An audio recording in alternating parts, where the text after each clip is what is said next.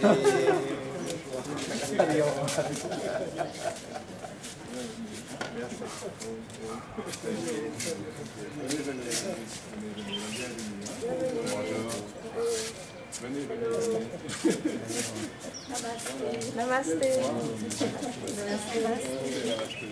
Namaste. Hari Om. Hari Om. Voilà, le temps de bien.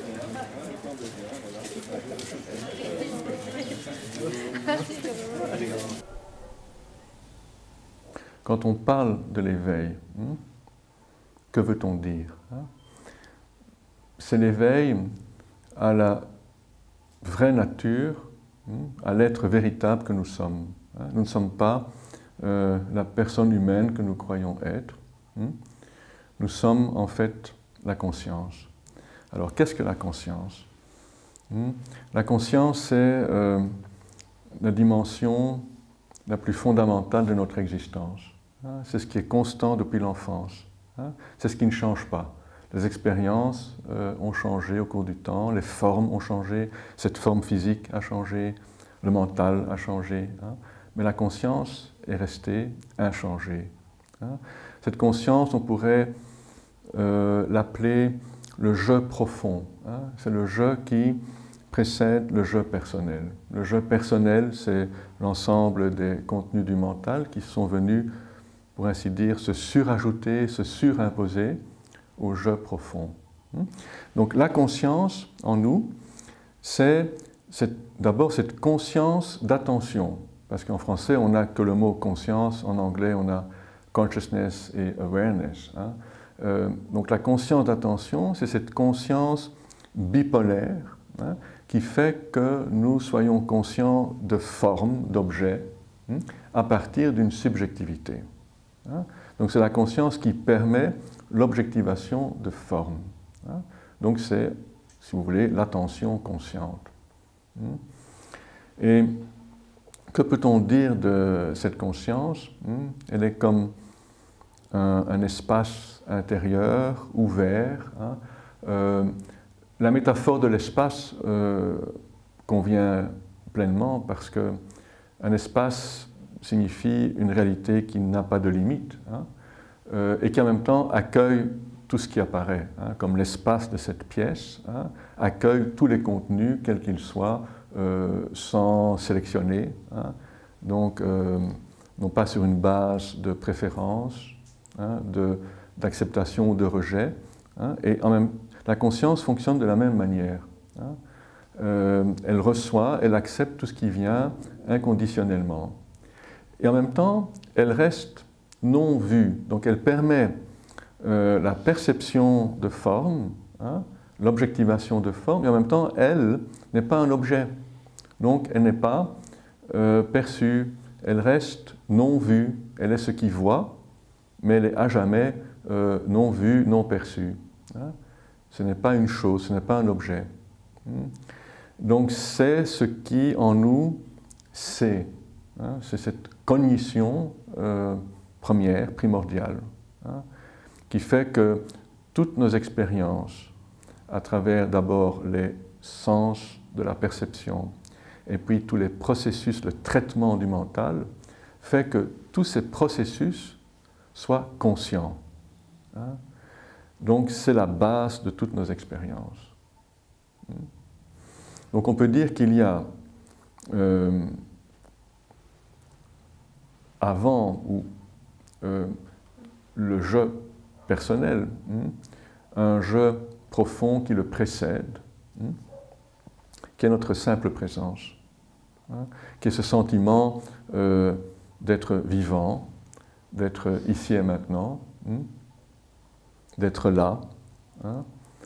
Et l'éveil, c'est précisément quand cette conscience d'attention n'est plus rivée ou associée ou identifiée aux objets d'expérience. Donc elle est, pour ainsi dire, laissée à elle-même, sans contenu, et elle prend conscience d'elle-même, c'est-à-dire elle prend conscience de sa propre source, et c'est là que l'éveil se produit.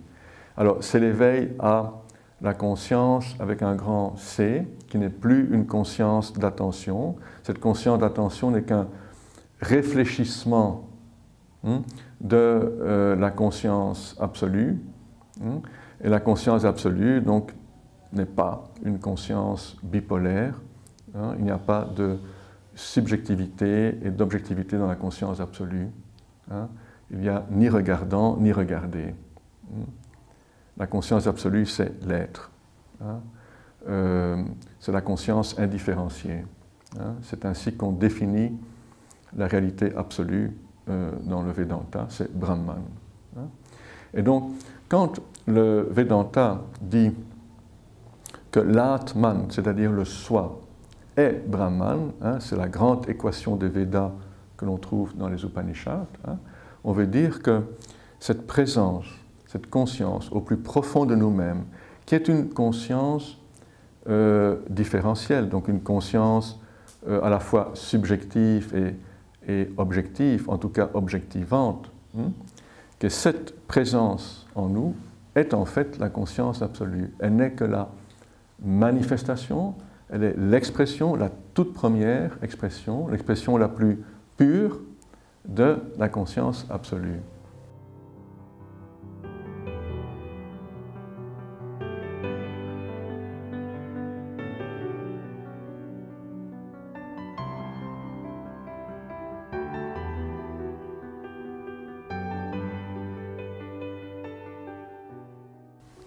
Et donc, vous voyez que cette expérience, qui est donc exprimée dans les Védas, est une expérience ancienne, puisqu'on sait que les Upanishads, pour les plus anciennes, ont été écrites au IXe siècle avant notre ère, et que l'on pense qu'il y a une tradition de voyants, les rishis, bien avant la mise par écrit des Upanishads.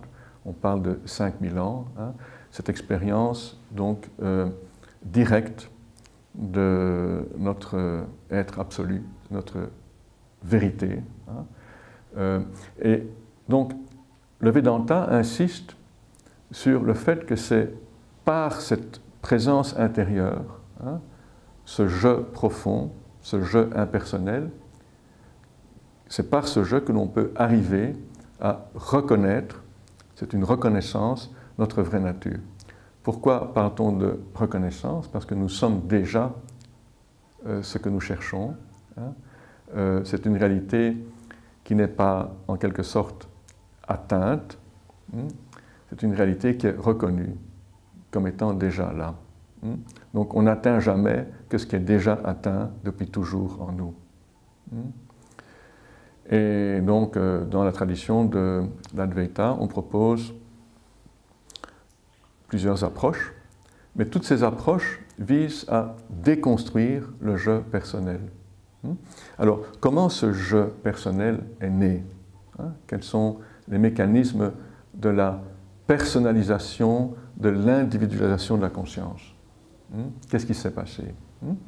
Alors, il faut voir ici que, premièrement, ce réfléchissement de la conscience absolue sous la forme de cette conscience d'attention, elle fait partie de la vie. C'est la vie, dans son évolution, dans sa manifestation, qui a choisi de se manifester au niveau des êtres sensibles, c'est-à-dire les êtres conscients, sous la forme de cette conscience d'attention, afin de permettre une plus grande, une meilleure interaction des formes conscientes entre elles. Une pierre n'est pas consciente d'une autre pierre.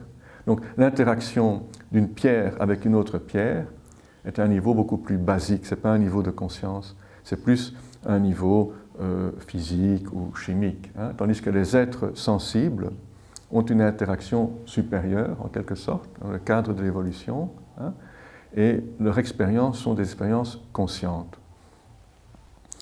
Donc, ce réfléchissement de la conscience absolue comme conscience d'attention, comme conscience différenciée, fait partie du processus d'évolution, fait partie de la manifestation de l'absolu, du saguna, c'est-à-dire lorsque le non manifesté se manifeste, la conscience absolue se manifeste aussi sous forme de conscience d'attention.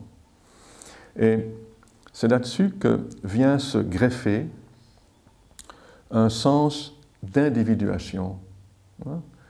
Le fait de sentir ici, dans cette conscience, si vous voulez, comme un centre d'individualité.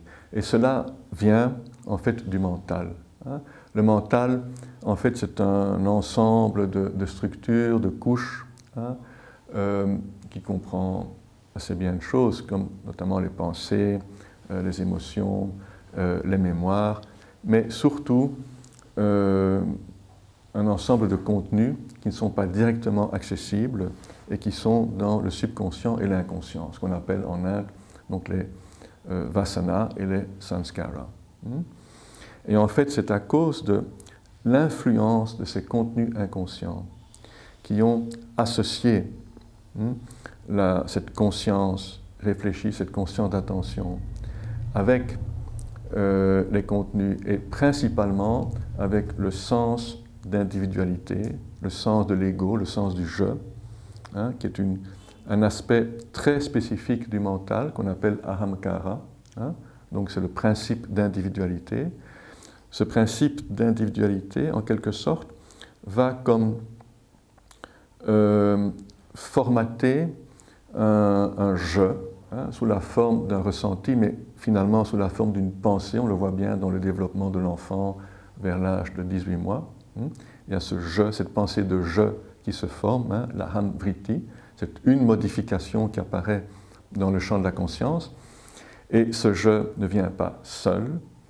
Il s'associe à d'autres pensées, d'autres vrittis. Et le premier vritti, bien sûr, ici, c'est le corps. Donc le je va s'associer au corps. Ce sens d'individualité va se relier au corps. Alors on pourrait dire que jusque-là, c'est aussi un mécanisme inné. C'est déjà en quelque sorte programmé par la vie pour procurer une certaine protection, une certaine sécurité à l'individu conscient. Parce que si vous n'arrivez pas à relier cette conscience avec le corps, vous ne pourrez pas vraiment prendre soin de ce corps. Donc il est important qu'il y ait, si vous voulez, ici un processus d'association entre cette conscience réfléchie et le mental et le corps. Alors là où il y a, je dirais, une complication, c'est que dans cette association, donc conscience et principe d'individualité, conscience et contenu subconscient et inconscient du mental, se produit un phénomène d'identification, tadatmiya en sanskrit. C'est-à-dire que c'est comme si cette conscience d'attention s'oubliait et adopte complètement voilà, la structure du mental, les contenus du mental. Et donc là où il n'y avait aucune individualité, une personnalité prend forme. Alors, j'utilise souvent la métaphore d'une bouteille vide qu'on jette à l'océan. Alors, l'eau de l'océan pénètre dans la bouteille, et après un certain temps, l'eau qui est dans la bouteille s'identifie à la bouteille. Elle va dire « ma bouteille », ma vie dans la bouteille, mon existence dans la bouteille. Et en fait, elle oublie qu'elle n'est que l'océan, qu'elle a toujours été l'océan, depuis le début, même avant que la bouteille apparaisse. Cette eau n'était que l'océan. Et donc le processus d'éveil, c'est lorsque l'eau dans la bouteille prend conscience qu'elle n'est pas liée absolument à la bouteille, que cette bouteille est apparue incidemment ou accidentellement, ça aurait pu être une autre bouteille, mais qu'elle n'a rien à voir avec la bouteille, elle est l'océan. Je suis l'océan. Je suis l'océan de la conscience illimitée, la conscience intemporelle, la conscience sans forme.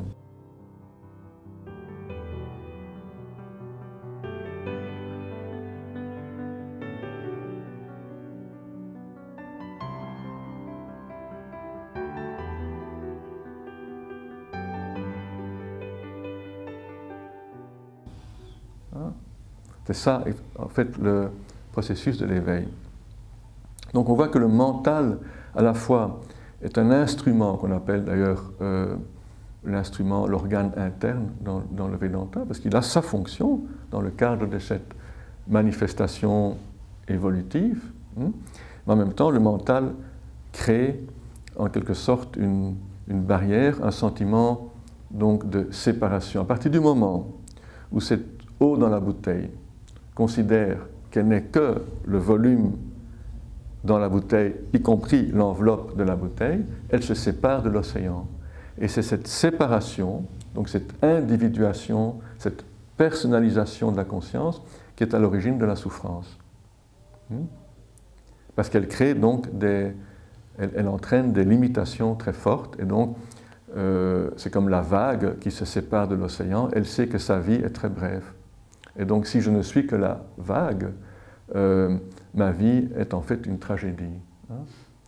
Puisque la vague n'est pas éternelle, elle est appelée à disparaître. Mais si la vague prend conscience, avant de mourir, qu'elle n'est que l'océan, elle sait qu'elle est immortelle dans sa propre essence. Donc, ici, comment se pose la question de, alors comment procéder pour prendre conscience, pour réaliser que je suis l'océan de la conscience?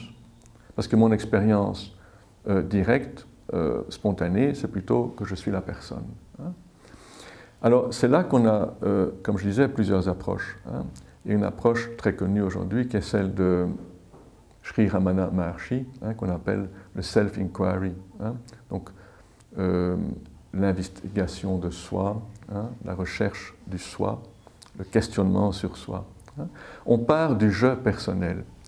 Et ce qu'il faut bien voir ici, c'est que dans le je personnel, outre les aspects personnels de ce je, qui viennent uniquement du mental, il y a de la conscience dans mon je. Il y a de la conscience dans mon je.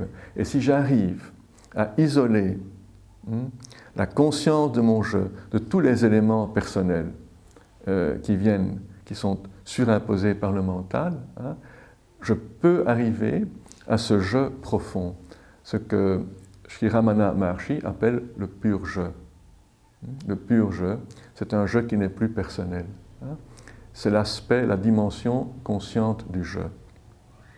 Et cette dimension consciente du je est la toute première expression de l'absolu.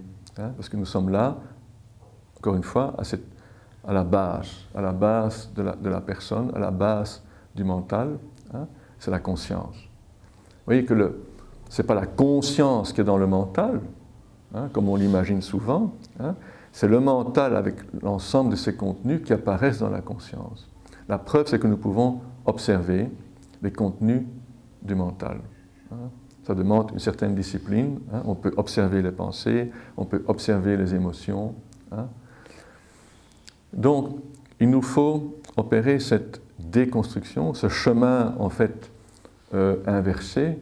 Il nous faut retourner de là où nous sommes venus, c'est-à-dire de cette conscience nue, de cette présence simple,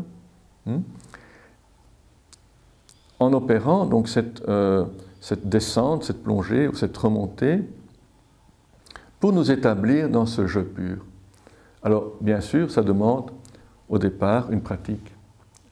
C'est en revenant encore et encore à cette pure présence dans le je que finalement j'arrive à m'établir spontanément, naturellement, sans effort, dans ce je pur, c'est-à-dire dans ma pure présence. Et donc là, il y a un premier passage, on pourrait appeler, c'est le premier saut quantique, si on peut dire, parce qu'il y a vraiment là une transition. C'est qu'au départ, je vois cette vie comme à partir de ma conscience personnelle, de ma conscience mentale, et puis je vois la vie à partir de la conscience pure. Et c'est très différent. Mais ce qui reste ici, c'est tout de même ce sens de subjectivité. Cette conscience pure, ce je pur, reste quand même un je. Dans la conscience de je suis, il y a je. Et donc il reste ici un résidu de subjectivité. Alors, cette subjectivité n'est pas personnelle. Elle n'est pas personnelle, c'est la subjectivité qui me permet d'observer les formes. S'il n'y avait pas cette subjectivité, je ne serais pas conscient des objets, il n'y aurait pas d'objectivité. Donc, encore une fois, cette subjectivité, elle est opérationnelle, elle est fonctionnelle, elle fait partie de la vie. Mais quand je suis dans ma conscience pure, cette subjectivité n'est plus séparée de l'objectivité. C'est-à-dire que je vois tout dans ma propre présence. Donc, tous les objets, les formes ne sont plus séparés de moi. Ils sont comme une émanation, comme une expression. Et on sait que les formes ne sont autres qu'une vibration énergétique de la conscience. Donc, la conscience, ce n'est pas une vibration énergétique. Mais tout ce qui apparaît, tout ce qui est phénoménal, est une expression dynamique de la conscience. Et on peut vérifier cela dans la simple expression de la simple expérience de perception. Par exemple, vous entendez une cloche sonner. Et si vous faites bien attention, et si vous n'importez pas dans le champ de la conscience des souvenirs, des pensées, des réflexions, vous simplement vous écoutez un moment de pure attention, une cloche qui sonne, la cloche d'un ashram, vous ne pouvez pas distinguer le son qui est entendu de celui qui entend. Il n'y a pas de dualité dans cette expérience. La dualité vient seulement dans la réflexion. Si par exemple c'est la cloche du repas et que c'est l'ashram où vous résidez, ça va vous intéresser. Donc il ne faut pas que vous loupiez ce moment. Et donc la cloche vous parle en tant qu'individu intéressé, et donc vous êtes dans la dualité. Mais si vous n'avez aucun intérêt dans la perception, il est impossible de dissocier ce qui entend de ce qui est entendu. Il y a simplement son, ou le fait d'entendre le son. Donc il y a l'expérience sans sujet de l'expérience et sans objet de l'expérience. Donc il y a ici une continuité, une homogénéité, une indivisibilité de l'expérience. Et c'est la nature de cette conscience pure au plus profond de nous-mêmes, c'est-à-dire le soi. Enfin, le début de la révélation du soi. Parce que cette découverte de notre présence pure, c'est-à-dire du « je suis », de mon être conscient, n'est pas l'ultime découverte, n'est pas l'ultime réalisation. Car cette présence pure n'est toujours que le reflet ou la réflexion, le réfléchissement de la conscience absolue. Mais il me faut d'abord me tenir dans cette présence pure pour que cette présence pure se révèle à elle-même. Ce n'est pas l'individu qui peut réaliser le vrai soi, mais c'est la conscience que j'ai de l'individu qui se révèle à elle-même, qui révèle sa propre essence, qui est au-delà de toute subjectivité.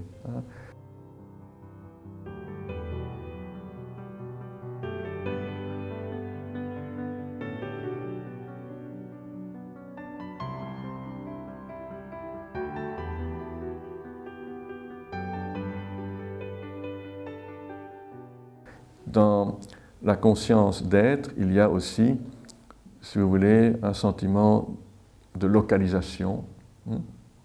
On sent que les choses sont vues, perçues à partir d'ici. Et en fait, quand notre vraie nature se révèle, on ne peut plus se localiser. C'est-à-dire, on a cette expérience d'être absolument partout. Mais par contre, le mental continue, le corps continue à fonctionner, et donc au niveau corps et mental, il y a subjectivité, il y a localisation, mais fondamentalement, au plus profond de moi, je sais que je suis partout. Je sais que je ne suis pas seulement ici dans ce corps. Donc c'est une expérience assez mystérieuse, mais qui est aussi une expérience de plénitude.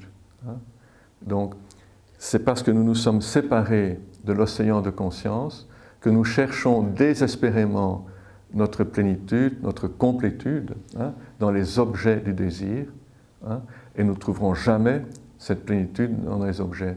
Parce que les objets sont déjà une forme de séparation de la vérité ou de l'absolu. C'est parce que nous nous sommes séparés en tant que sujets, et nous avons oublié notre vraie nature, que nous cherchons ce que nous sommes dans les objets. Et en fait, ce que nous cherchons dans les objets est ici, au plus profond de nous-mêmes. C'est au fond de nous-mêmes que nous réalisons la plénitude de l'existence.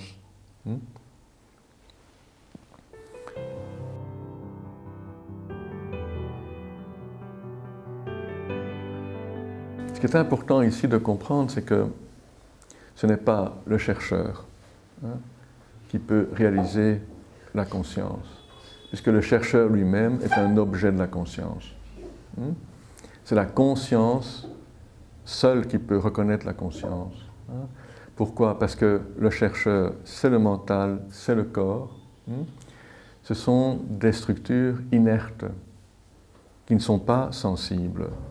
Donc le mental ne pourra jamais faire l'expérience, si on peut dire, ne pourra jamais réaliser la conscience, puisqu'il est inerte. C'est de la matière subtile, c'est le corps subtil, le mental, mais il n'y a pas de... Ce n'est pas conscient, c'est parce qu'il est illuminé par la conscience, éclairé par la conscience, qu'il donne l'impression d'être conscient. Nous avons l'impression que nous sommes des êtres conscients. En fait, il y a simplement la conscience dans laquelle apparaissent corps et mental. Donc, seule la conscience connaît la conscience. Seule la conscience d'attention peut nous amener à la conscience absolue, où il n'y a plus, comme je le disais, de polarité entre un sujet et les objets. Donc, comment faire? Eh bien, toutes les approches de l'Advaita-Vedanta peuvent se résumer en un mot. En anglais, c'est très facile, c'est abidance. Alors, comment le traduire en français? La demeurance ou la contemplation, c'est-à-dire demeurer, au départ, sous la base d'une pratique, d'une discipline, au plus fond de nous-mêmes, dans ce sentiment d'infini, ou ce sentiment d'illimité. C'est la pratique de la pensée de l'illimité, qui peut se faire par le moyen d'un mantra védantique, donc qui pointe directement vers l'infini. Exemple, Soham, je suis cela, c'est-à-dire je ne suis pas ceci, je ne suis pas ce corps. Et donc au départ c'est une pratique, mais cette pratique nous amène d'abord à une espèce de clarification du mental, de dépouillement du mental, de purification du mental, et toutes les autres pensées qui nous maintiennent dans l'individualité, qui nous maintiennent dans l'identification personnelle, commencent à perdre de leur force et, pour ainsi dire, s'effacent et ne laissent place qu'à cette unique pensée. Donc, si vous voulez, cette pensée au départ de l'illimité, c'est une imagination parce que nous n'avons pas l'expérience directe actuelle. Donc, on s'imagine l'infini. On peut utiliser des métaphores comme l'espace, l'océan. On peut utiliser le concept de présence. Une présence, ça n'a pas de forme. Et donc, cette imagination nous permet de nous libérer de la mauvaise imagination qui nous maintient dans l'identification personnelle. Eh bien, cette approche, donc cette méthode suffit, parce qu'il suffit de dégager un tant soit peu le mental de toutes ces pensées, tous ces contenus qui nous maintiennent dans l'identification, pour que ce que nous sommes, qui est tellement présent, qui est tellement proche, qui est au plus intime de nous-mêmes, il n'y a rien de plus intime à nous-mêmes que cette vraie présence, que le soi. Il suffit donc de dégager un peu le mental pour que cette présence qu'on dit rayonnante, irradiante, se manifeste. Parce qu'elle n'a besoin d'aucune autre conscience pour éclairer, donc elle est en anglais on dit self-effulgent, hein, soi prakash hein, en sanskrit. Donc elle est la seule lumière qui soit dans cet univers, donc elle est ici, au plus profond de nous-mêmes, et donc il suffit de dégager ce qui obstrue en fait cette lumière, hein, pour qu'elle brille d'elle-même. Donc vous voyez que la pratique se résume en fait à nous dégager des obstacles qui empêchent la vue directe, hein, qui empêchent le voir pur. Une sorte d'auto-révélation. Voilà, c'est ça. Le soi s'auto-révèle. Il n'a besoin de rien pour se révéler. Donc c'est la conscience qui se révèle à elle-même. En fait, c'est la conscience pure qui se révèle à la conscience associée. Et cette conscience pure, donc c'est la conscience qui est à la base de mon être, hein, qui surgit le matin, mais qui déjà est aussi présente dans tous les états du mental, donc est aussi présente dans l'état de sommeil profond, hein, et qui en fait elle-même n'est qu'une expression de l'absolu. Voilà. Donc l'Atman, c'est-à-dire le soi, est l'absolu parce qu'il est sa plus pure expression. J'ai souvent entendu dire que c'est un petit peu la voie ultime, mais que pour que ça devienne possible, réaliste, il fallait d'abord purifier les organes, c'est-à-dire tout ce qui nous, justement, tout ce qui fait obstacle. Il faut déjà, pour dégager tout ce qui fait obstacle, il faut d'abord s'attacher aux organes qui font obstacle. Donc purification de l'esprit, purification du corps, purification des émotions et tout ça. Est-ce que c'est pas là, donc c'est ma question, est-ce que c'est pas là qu'interviennent les différentes voies de yoga, dont l'Advaita serait un peu l'ultime marche, l'ultime chaînon? Exactement. On le voit aussi dans l'enseignement de Sri Ramana Maharshi, hein, qu'il considère que toutes les voies qui mènent à l'absolu, du point de vue de ce qu'il appelle lui le Self-Enquiry, hein, le Atma-Vichara, ne sont que des voies complémentaires, hein, qui elles-mêmes ont conduit les chercheurs vers l'absolu. Donc, mais du point de vue de la non-dualité, toutes les autres voies sont complémentaires et donc sont importantes à différents niveaux, justement pour ce travail de purification. Hein. Donc, ce que nous devons purifier, c'est en fait le mental que nous ne sommes pas. Hein. Donc, c'est un travail qui peut sembler vain, en fait, hein, mais qui est nécessaire justement pour enrayer cette obstruction.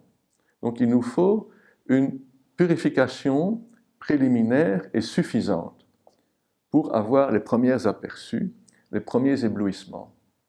Hein. Quand on a les premiers éblouissements, il y a une deuxième phase qui intervient au niveau de la purification, c'est que cette purification va en quelque sorte s'accélérer. Du fait qu'on voit, on a vu ce que nous sommes, on a eu un aperçu, on attache moins d'importance, hein, aux objets du désir, aux objets de la peur, puisque maintenant on a vu, en tout cas pour au moins une fraction de seconde, ce que nous sommes, et donc il y a un détachement naturel qui s'opère, en partie, c'est un détachement partiel, qui s'opère par rapport aux réalités du monde, et par rapport à l'identification à la personne. Et donc plus je vais me retrouver dans ma pure présence, hein, plus je serai détaché de ce que je ne suis pas. Donc, on voit qu'il y a donc une pratique préliminaire fondamentale, hein, qu'on appelle dans le christianisme la voie purgative. Elle est présente dans toutes les voies spirituelles. Elle est au départ, hein, on le voit dans la voie du yoga décrite par Patanjali, hein, c'est yama niyama. Hein, on le voit dans l'approche bouddhiste, hein, c'est quand même shamatha avec toute sa discipline, donc pour arriver à cette tranquillité de l'esprit, du mental, hein, et à cette focalisation du mental, il me faut purifier le mental. Sinon le mental sera toujours chahuté et sera partira dans la distraction continuelle.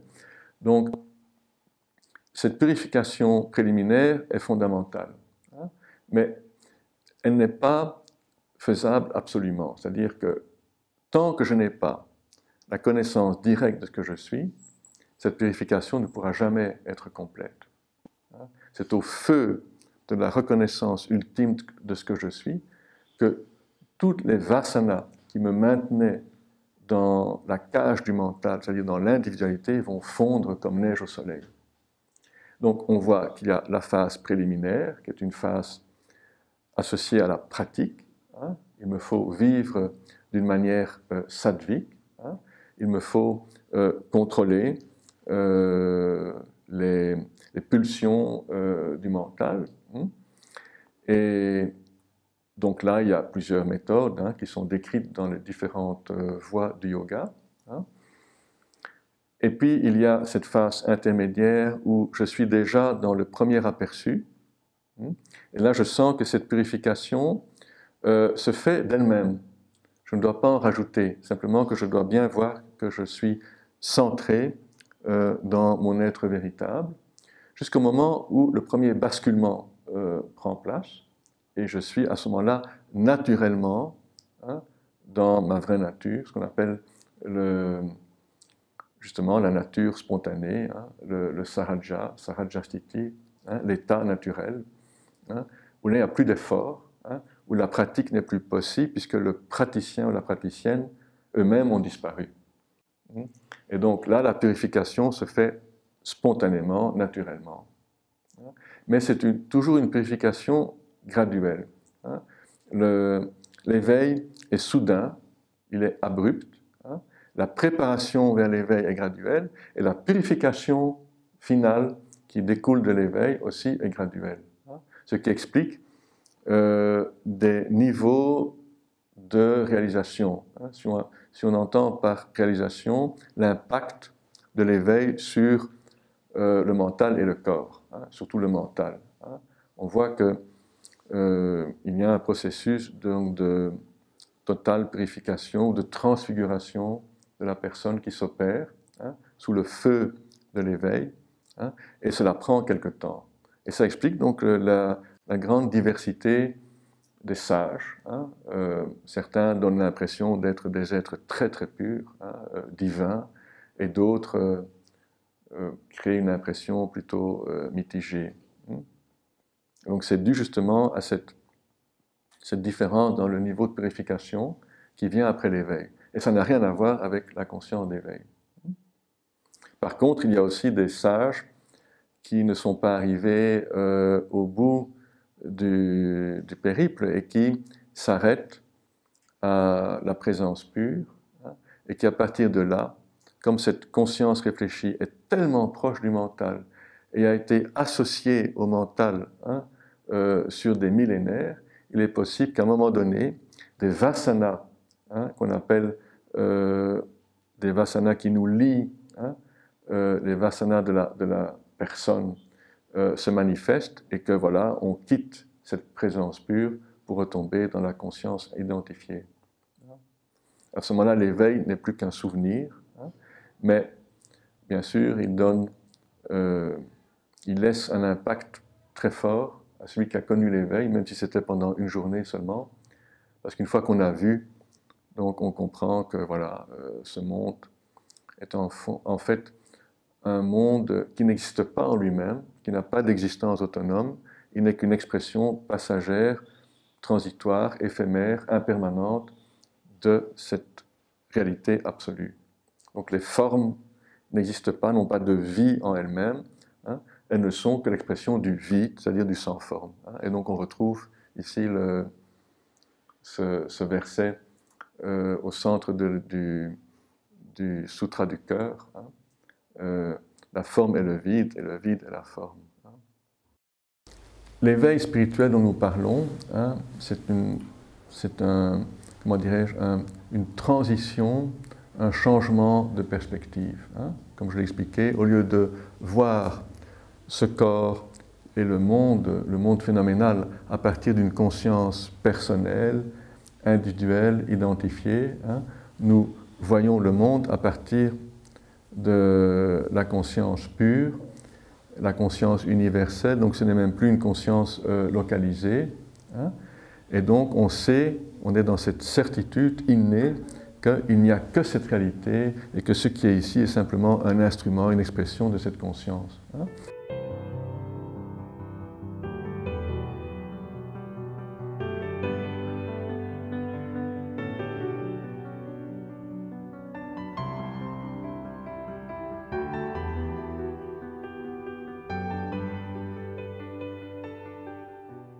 C'est vrai.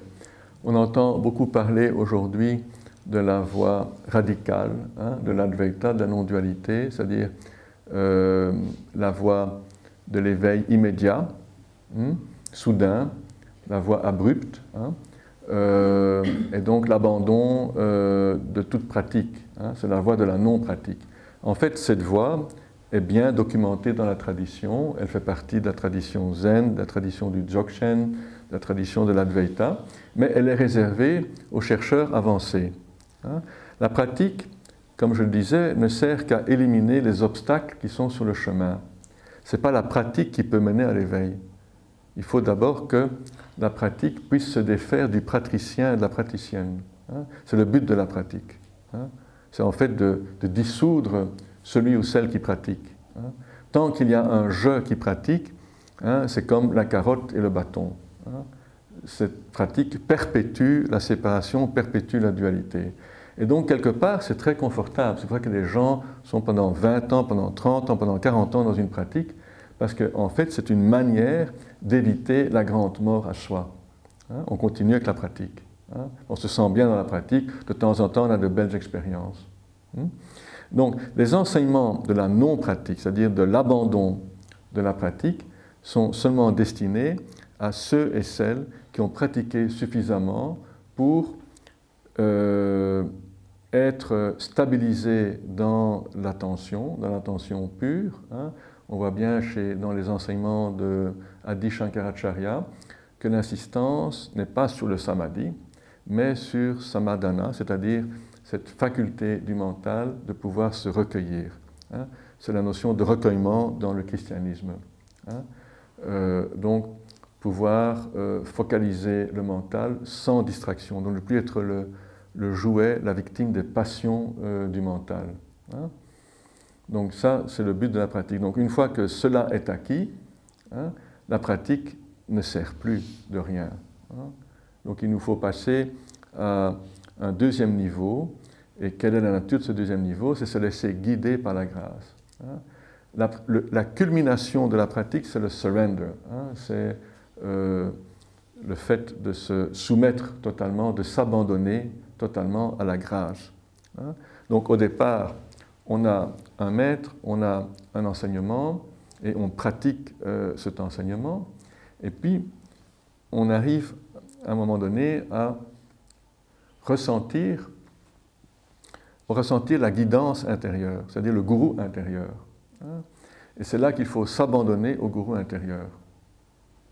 Le gourou extérieur sert toujours de guide, de moniteur, de coach, hein, en cas de difficulté, en cas de discernement. Hein. Mais il faut donc de plus en plus s'abandonner au gourou intérieur, c'est-à-dire à cette présence pure en moi, le je profond, hein, qui va guider la sadhana. Hein. Et donc ici, la pratique se transforme en saint abandon, hein, pour reprendre cette expression de la mystique chrétienne, le surrender, hein, sharanagati en sanskrit, ou samarpan. Hein. Et donc ça devient plus une pratique donc d'alignement sur la volonté divine, sur la force de cette vie, l'intelligence cosmique. Voilà. Hein.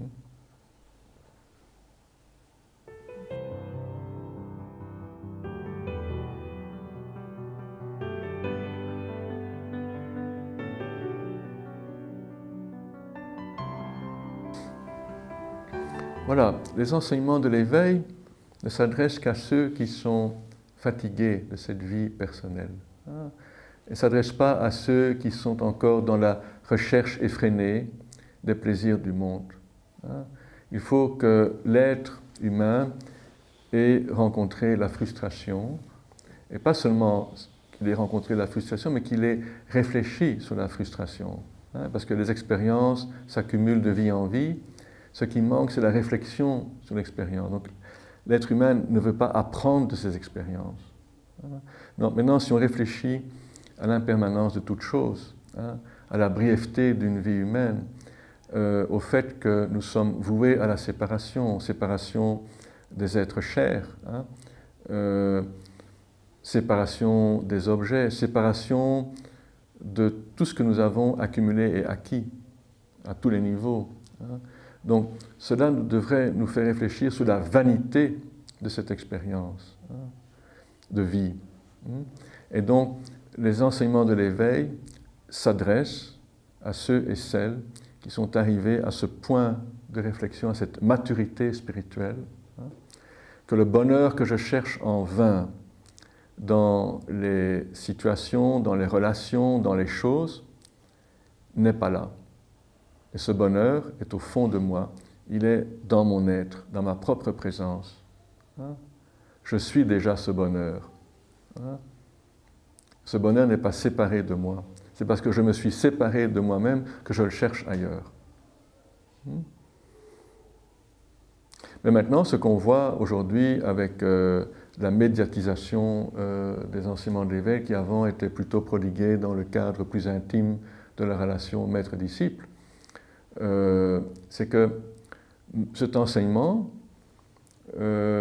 touche beaucoup de gens qui sont quand même encore embourbés dans les recherches mondaines, dans la réalité de ce monde, et que ces enseignements provoquent un sursaut de conscience, comme un réveil. Et donc, voilà, c'est pas plus mal. C'est ainsi que voilà, la vie a choisi de se manifester aujourd'hui.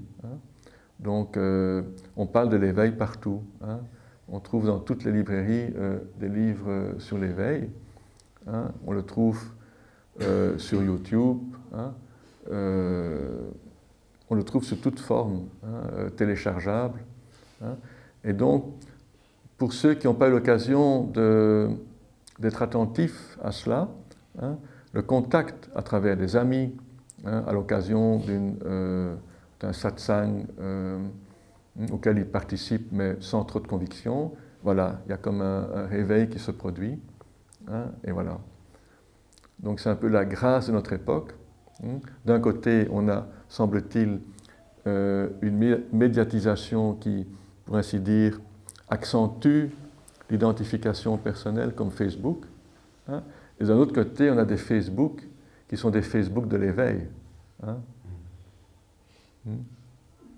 Donc c'est un peu l'ambiguïté de notre époque.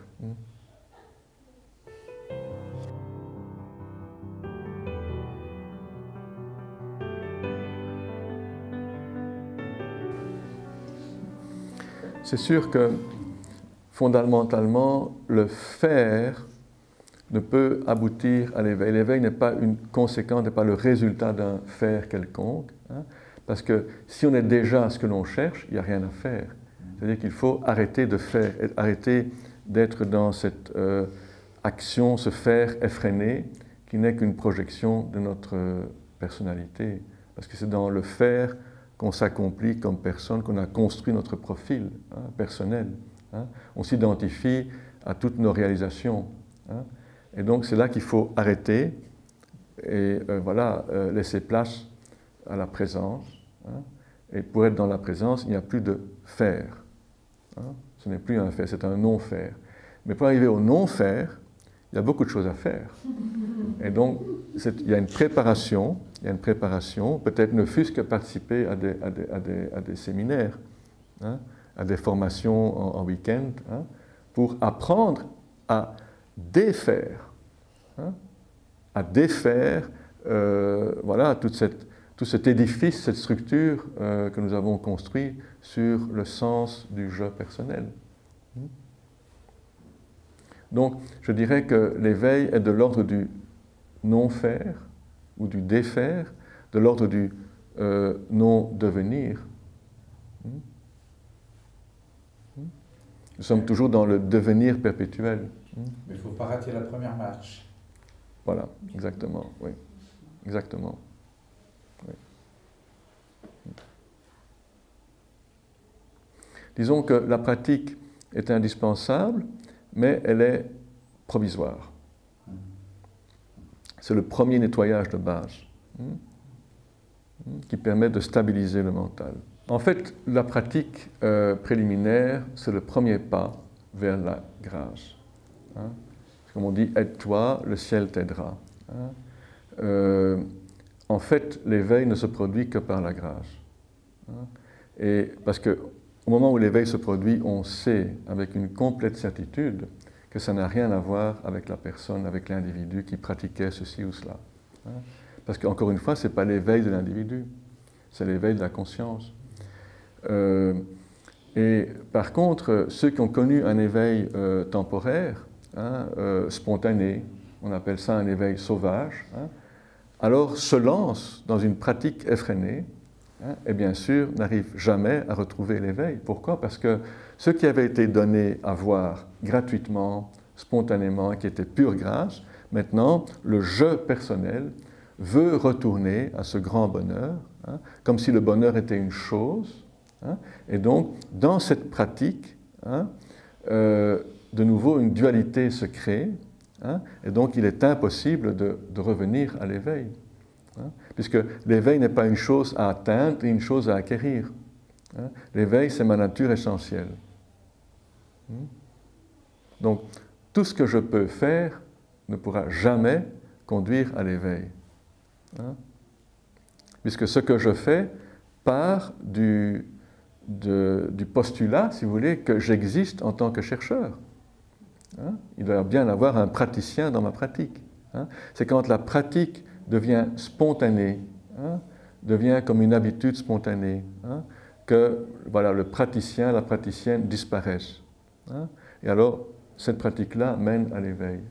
De même qu'après le premier grand éblouissement, une pratique se met en place aussi, qui est une pratique donc de demeurance, et qui est spontanée. On voit bien dans la vie du jeune Ramana Maharshi qu'après l'éveil fulgurant survenu à l'âge de 16 ans, on a une dizaine d'années au moins où il était dans une pratique très austère, mais en fait, c'est une pratique sans praticien.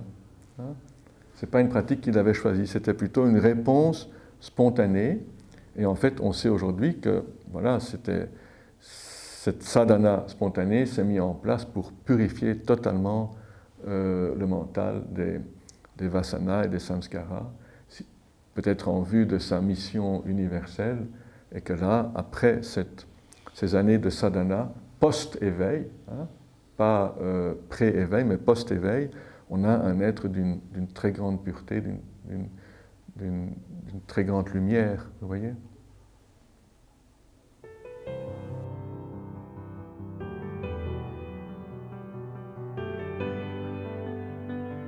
Il n'y a que la conscience.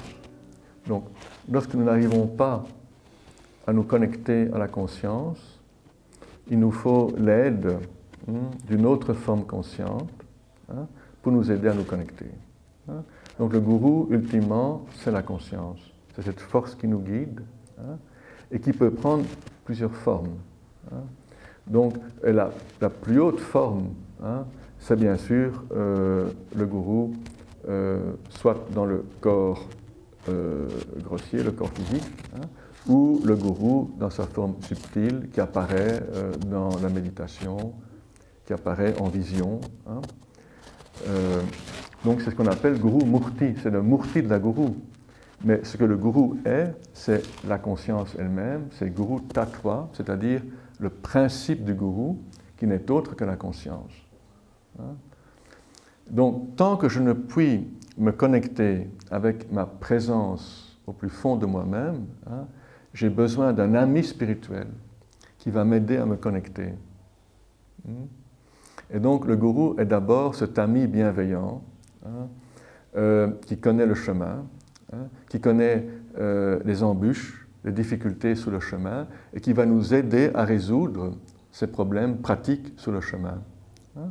Donc c'est un guide, c'est un coach, hein, mais ce n'est pas quelqu'un qui soit séparé de moi. Au contraire, le gourou apparaît comme ma propre présence. Et donc si le disciple ou le chercheur est suffisamment ancré dans sa propre présence, il se reconnaît lui-même ou elle-même dans le gourou. Et donc ça c'est le grand choc, c'est le vrai darshan. C'est le darshan du gourou en tant que soi, en tant que moi-même, en tant que présence. Vous voyez? Et donc, comme Jean Herbert l'écrivait dans un très beau livre que j'avais lu quand j'étais adolescent, hein, que les Occidentaux qui approchent un sage réalisé en Inde peuvent ressentir ce grand choc. En fait, ce grand choc n'est autre que le contact avec soi-même, à travers le maître. Donc, l'intimité de la relation gourou-disciple, dont on parle beaucoup, hein, de quelle intimité s'agit-il? Hein? On dit que c'est la plus grande intimité. C'est au-delà même d'un couple humain. Hein? Car il n'y a rien de plus intime à soi que la conscience, que l'être profond. Et donc, toute la relation maître-disciple n'est autre que de faciliter cette réalisation de l'être-té. Et du coup, cette relation est la plus intime. Il n'y a pas de relation plus intime qui soit que la relation maître-disciple. Et ça n'a rien à voir avec ce que nous considérons comme intimité, hein, sur le plan humain et psychologique. C'est bien au-delà de ça.